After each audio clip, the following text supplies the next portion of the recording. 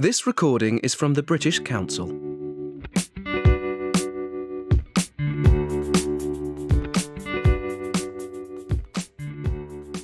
Good morning, Phil. Morning, Jo. What would you like to talk about today? I thought I'd just say a little bit about the importance of trying to keep your body fit when you're getting older. I had my blood pressure was getting higher, and the doctor was saying it was getting close to needing medication to improve it. And I said to him, I think I'd rather not have the medication, but I will try and take more exercise.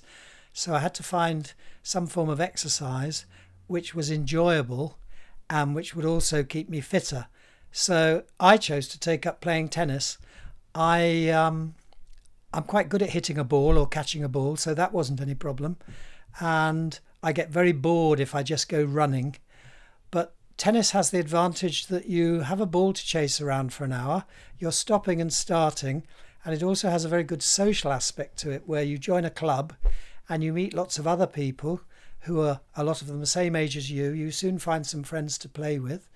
And you can go and play a game regularly and then afterwards have a cup of coffee and a conversation with people. So it gets you out of the house, meeting other people.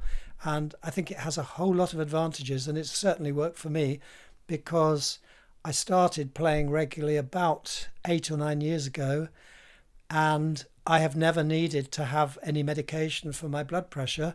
In fact, my blood pressure now is lower and more healthy than it was before I started playing. I had really just got rather lazy. I used to take exercise and play. I used to play squash and other games when I was younger, but then I got lazy, my knees got a bit creaky, and I stopped playing anything until I took up tennis. And I think really it's transformed my life. I'm so much fitter than I was 8 years ago. I feel healthier for it. I've made a lot of new friends who I have a lot of fun with, and I think it has tremendous benefits.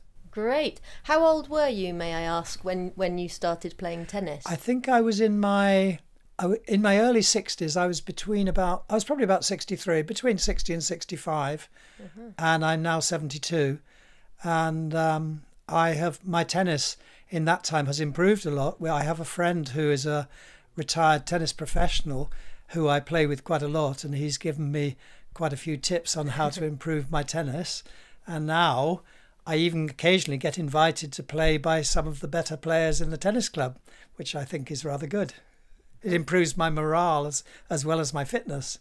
Oh, that's great. Thank you very much. You're very welcome.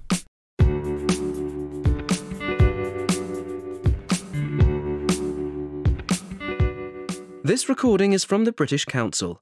To find more activities to practice your English, visit www.britishcouncil.org/learn English.